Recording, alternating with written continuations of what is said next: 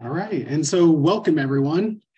And so I would say it's a general assumption for most people at this conference that you want to go to space. You want to see people going to space. You would like to see more engagement with space. You would like to see it become a greater part of all of our lives. And that's a great idea. We would love that as well, except for the fact that it's incredibly expensive and we can't quite afford it.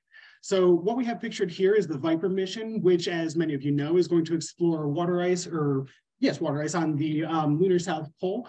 This mission cost $433 million. Now, this is an incredibly expensive mission, and across the entire space industry, we're looking at about a $300 billion market. The majority of this money comes from launch services, satellite services, as many of you are very well aware, and we believe that there's a paradigm shift coming. This has been one of the things that has kept a lot of smaller groups out of space so far, is the incredibly high price of missions, the ability to support a national government to get your project approved, the ability to get approved by a major launch provider. These are all things that tend to slow everyone down. And so for a bit of perspective on Moondao, which we'll get into a lot more of during the second half of this talk, Moondao is a group that raised about $8 million when it first started and had a max valuation of over $100 million during the peak of crypto earlier this year. Peak of Ethereum, sorry.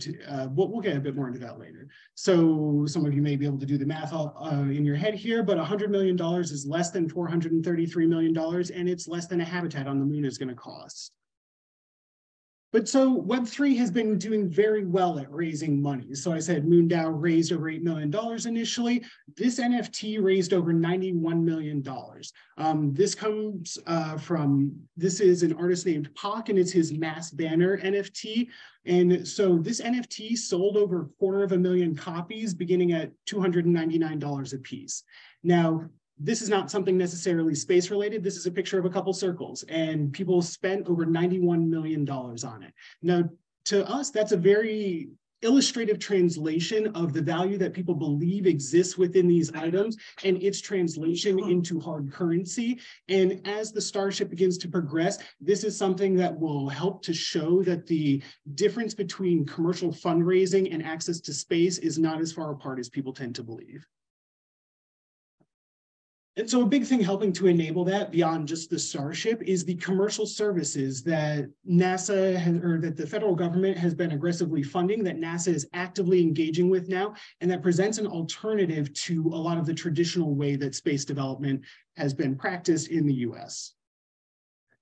So a couple companies that are working on this, and just to kind of discuss a range of services that are COTS available or will be COTS available by 2030, a fairly important date for Moondao. We're looking at groups like Interstellar Lab, which just in the past month launched their first pilot greenhouse, which is expected to be part of the Artemis program, as far as we are aware. There are groups like AI Space Factory that are currently building space-compatible habitats on Earth. They have also won design contests with NASA for their designs for a Martian habitat using 3D printed material. And something that not many people know is they've got a similar program called LINA, L-I-N-A, that is for a 3D printed habitat on the moon using lunar regolith. So these are companies that offer themselves as a commercial service provider that anyone can engage with, whether or not you are part of a national space agency, whether or not you are part of a flagship mission, or whether or not the Decadal Survey has even heard of you. So it's something that we're very aware of. As many of you have seen here, there are people out there building their own spacesuits. There are all sorts of groups developing these various systems that we need to progress to the endpoint of getting humans on the moon in an affordable fashion. And so from the Web3 side, there has been quite a bit of development as well that we think is very significant towards enabling this future and helping to translate a lot of that inspiration, that passion, and that belief in the value of these projects into a tangible asset that can be engaged with regardless of your affiliation with governments or existing space programs. So Moondao, as you're going to hear a lot more about, is in a group that tends to be a bit of a parent organization towards a lot of these processes, essentially driven by a cause, trying to engage with these different groups and make that more possible. Kudos and Space Chain are both groups that are enabling trade and essentially taking a lot of the existing financial practices and moving it into a lighter, more accessible, more decentralized process that anyone can engage with. Alpha Per Se is another group that we've spoken with as well that is looking into the tokenization of assets. And groups like CityDAO and Decentralized are managing the sale of land assets through web-based groups. And other groups like Copernicus Space are also helping to provide this open access to space in a way that will be non-biased towards government entities, non-biased towards who is engaging in a project. And we think that this decentralized approach going directly from the funding, going from the origination, is a key to decentralized access to space as a whole. And we think it's something that will greatly contribute to the collaboration of different space projects, if not within the project itself, within the greater ecosystem of these groups going to the moon, going to Mars, or going to different places. And so the moon in particular has a very compelling reason why we need to remain collaborative and why we need to assess what others are doing and assess the general framework in which we're approaching things. Because as many of you know, the peaks of eternal light on both the north and south pole of the moon are the primary target regions for colonization, for settlement. Because these do not require nuclear power, you're able to set up and use solar panels, a very familiar technology, low regulation technology that can satisfy your power needs. But in this image here, the peaks of eternal light are the cyan-colored regions, somewhat hard to see because there are very few of them. It is a very limited resource on the moon. So sunlight is not something we typically consider a limited resource, but given the 2-week night cycle, you need to have access to these, and it needs to be done in a way that does not further conflict over a scarcity of resources. And so we believe that DAOs are a great alternative to this, are a great contributor towards this whole process and a very fundamental part of this ecosystem. And I'm going to turn it over to Fabian to talk a bit more about what a DAO is and specifically about MoonDAO.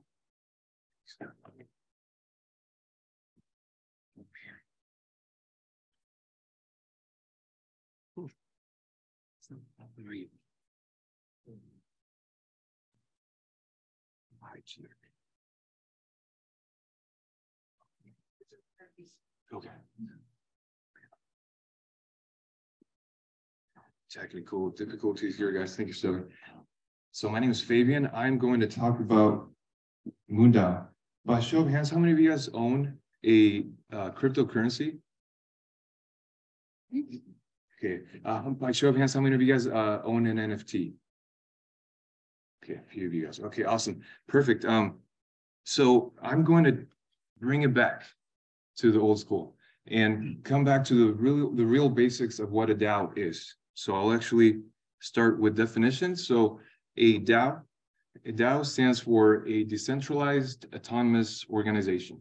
And the best definition that I found for this is a group of people using blockchain technology to design and govern collective decision-making over shared assets on the internet. So basically using the blockchain, which is just using the internet technology to keep track of who owns what, and then also keep track of who voted for what within that community. So think of it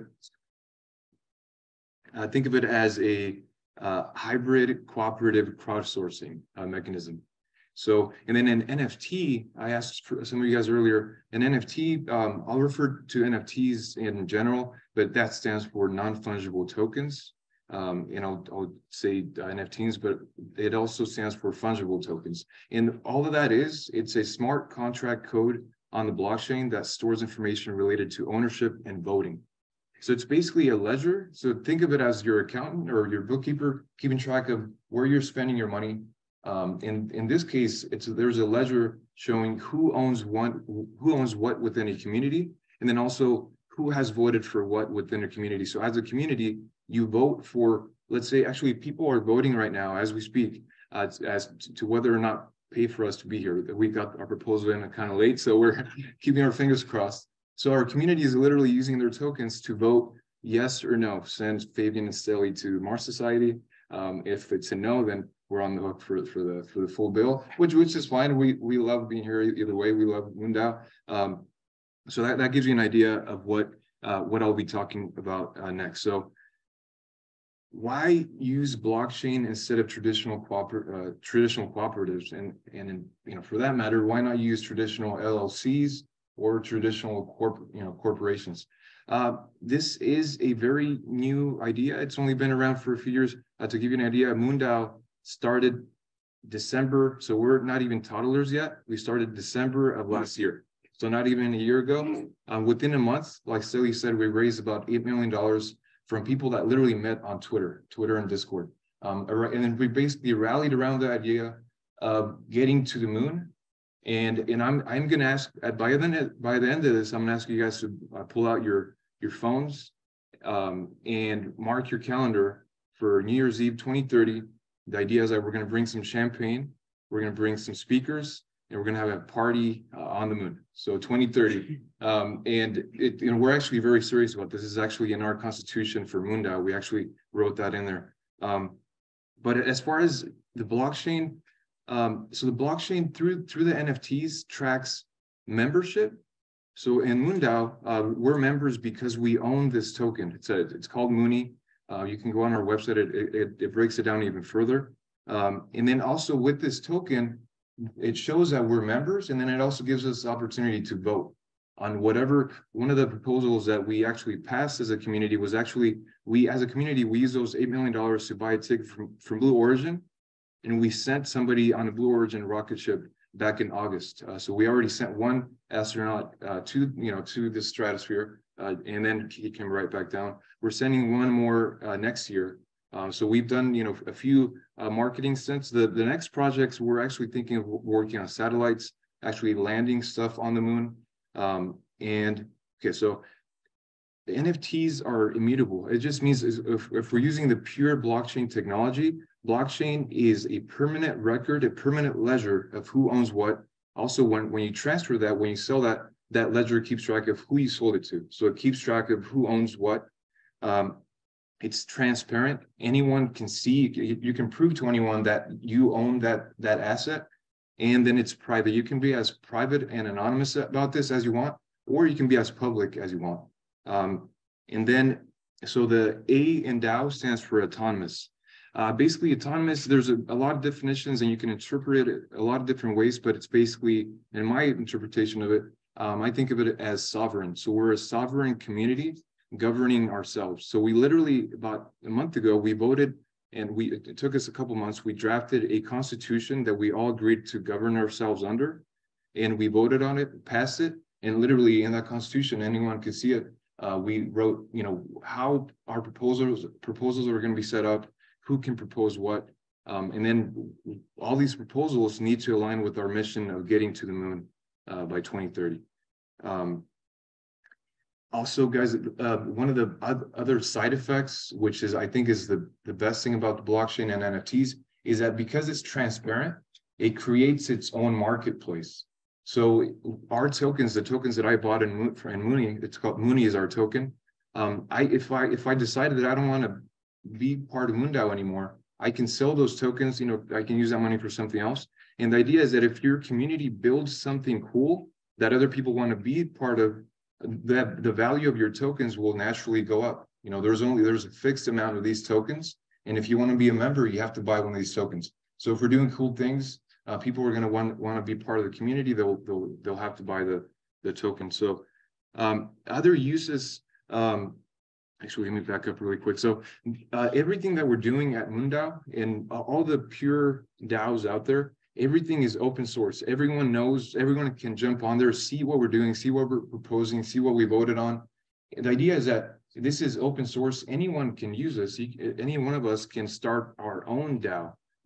Any one of us can do a spin up, not a spin up or a spin off, but a spin up, and actually create our own DAO. So we could start Mars DAO today. So the idea is that this is a technology that's open source. There's nothing special about Moondao, so anyone can use this. Other uses for the blockchain in space that we've been experimenting with, and a lot of people, not just Moondao, not just us. One is having an NFT represent title or ownership to your spaceship. So once you buy your rocket ship and you want to prove to someone that it's yours, or you want to sell it, you don't have to go through a title company or the county's assessor to do all the title insurance, like you'd have to do for your house. If it's an NFT, you just go on your phone or your computer, you click on your wallet, and you transfer your rights to a satellite. You can sell fuel to a rocket ship. The idea is that NFTs, it's a blockchain, which is essentially what our banking system is. But I think our banking system is, a little bit not doing very well. I think it's time for it to evolve, and I think this is the natural evolution. That's a whole different talk. So the other thing that you can have be an NFT is patents. So a recipe for a medication can be stored in an NFT, and then you can sell that. You can sell rights to that. So there's people working on this. There's a movement called Decentralized Science, stands for DeSci, and there's a lot of people actually already working on this. Intellectual property is also you can also make that into an NFT. And then part of your, as a community, there's ways to become an entity and actually own land here on Earth. We can own satellites, spaceships. So there's ways to have this function in the real practical world, as opposed to, this is not a metaverse thing. We're in real life. So we're leveraging the blockchain technology for real life. And then finally, the other benefit, or the other use for blockchain, is that you can fractionalize ownership of assets. One of the ideas that we're playing with is we actually put down a deposit on a satellite, as Moondao has, and we're trying to figure out what to put on the satellite. One of the things that we could do, and we invite everyone to join us. So the cool thing about DAOs is that anyone can join, anyone can leave at any time. We're trying to figure out what to do with this satellite. We can actually fractionalize if there's time for a camera or some type of sensor. We can fractionalize it so that some people can use it this time of the day, or an NFT represents a different time of the day, and then you can promote joint ownership from the community, so anyone can participate, and it's easier to transfer. Again, it creates that natural marketplace. Some challenges, guys. So one of the biggest cautionary things is that there is no perfect system, and one of the things that makes these things really hard is that people are still at the center of this. So our current democracy and our capitalism society, I think has done a lot of good things. There's also a lot of negative parts about it, but the fact of the matter is that there's people running it. And sometimes we don't make the best choices. Sometimes greed can get the best of us. Using that blockchain is not going to solve for that. So we still need to hold each other accountable. We still need to be honest with ourselves and with our community. It's also a very new thing. Like I said, this stuff, we're literally, the best analogy that I've heard is that we're building the spaceship as we're flying it, which is not the best way to do it, but the reality is that this technology is still being put together. Like the wires are still hanging out. So it's a little bit tricky. There is no clear regulation as far as from our government, and complete ownership is overwhelming. When you own an NFT or cryptocurrencies, for those of you guys that know, you are your own bank. So that means that there is no 1-800 number if you lose your passcodes. That's a real problem.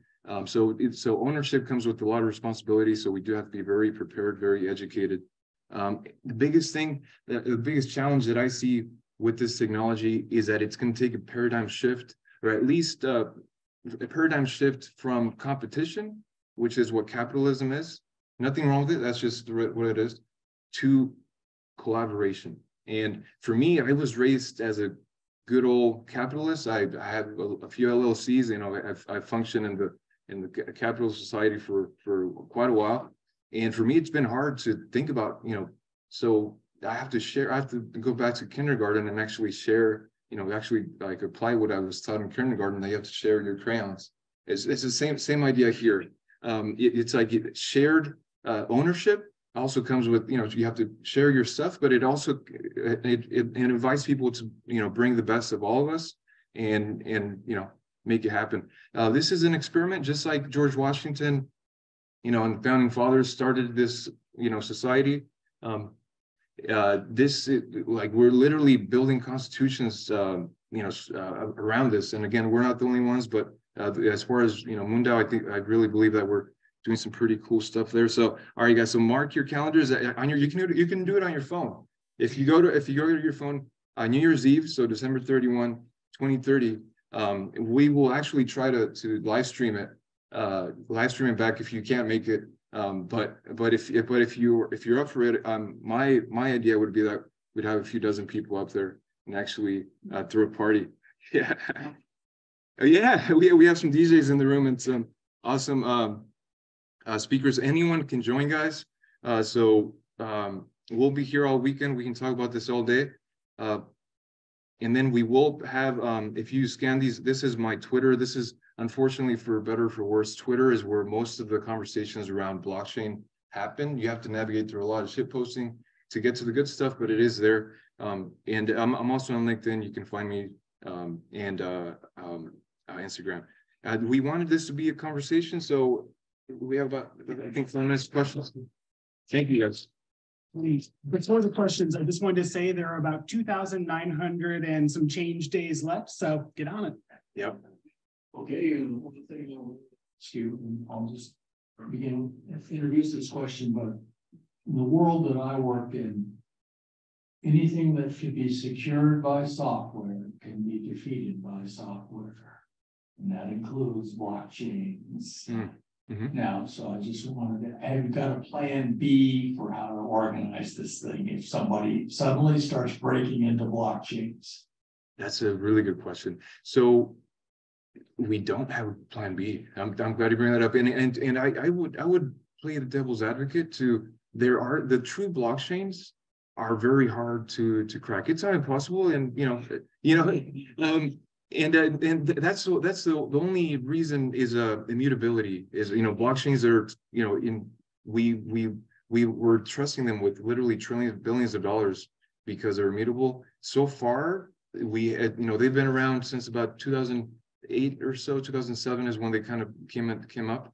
But there are some some things that call themselves blockchains that are not really blockchains, and that's where you can get in trouble. So definitely do your homework. None of this, I should have said, none of this is legal advice or financial advice. I'm not your attorney.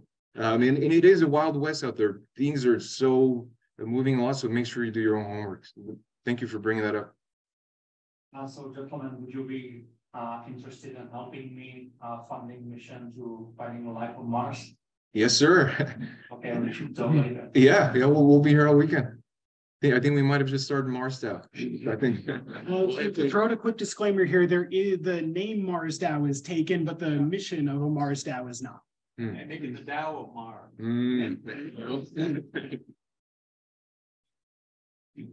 Yeah, so I've worked with some NFT projects in the past, and one of the interesting things about decentralized organizations is they have a habit of eventually becoming centralized in one way or another. So how are you guys planning on handling things like whales buying up large stakes of MoonDAO and then kind of siphoning everyone out, making MoonDAO their own if it is an open access platform? Great question. Yeah, so what happens is that if somebody buys more than 50% of the tokens, technically they have power over the whole thing, taking over. That's what we refer to as a whale in the Web3 space. And for MoonDAO, in our constitution, we made it so that the square root of the number of tokens is your voting power. So by square rooting the number of tokens, that makes it so that there can't be a whale theoretically. And then also we're pretty blessed within our community that the power is pretty well distributed. We don't have anybody owning more than 10% as far as I know, and even that square rooted. But that's a great question. And then in our constitution, we do have some points of centralization. The reality is that in a community that wants to do something, somebody has to actually move or have an idea. So we actually literally followed the U.S. Constitution for MoonDAO's constitution, and we have what we call the Senate. We have the executive branch, who we call astronauts, and each one has different power. And we all agreed to the Constitution by voting on it. So we're self-governing ourselves through this, and then there's a clause where we can amend it. If as we go, if we find that we need to shift. But that's a really good point. yeah, that's one of the things that we really need to watch out for. That comes back to some of us, sometimes greed gets the best of us, and we want all the power to ourselves. And that's what the kind of stuff that we have to be really, really vigilant of. Great question. Thank you. Okay, you were mentioning that you use these NFTs as title to represent a asset like a spacecraft or a station someplace. Assets, spacecraft to wear out, they are destroyed or blossom. What happens if the asset is unusable before its usable life is exceeded, and what happens to that asset and the value represented in that asset when the usable life of the asset is exceeded and is put into salvage? Another thing is you're going to have to build a resort for your party room. Yeah, build a resort, you think? Yeah, that's I don't really expect good. that we'll have to build it, but we will need one on the moon. Yeah, and then really quick to the point about the asset dying off or kind of living out its lifespan. Salvage. So that's a really good point. I haven't thought about that. I think we need to have you join. I'll actually throw out an example about that too, though, is that your car comes with a title. If you don't have the title, you do not legally own your car. And in that sense, it's the same way that the depreciating asset is somewhat independent of the title itself. The title is purely to represent your ownership stake. What happens to that asset is a matter of course. Yeah, but there's a value associated to that asset. Yes. What happens to that value when it's Well, so you could say that. What happened? I mean, the title of your car is going to change in value over time, and the value of that NFT may change over time as well.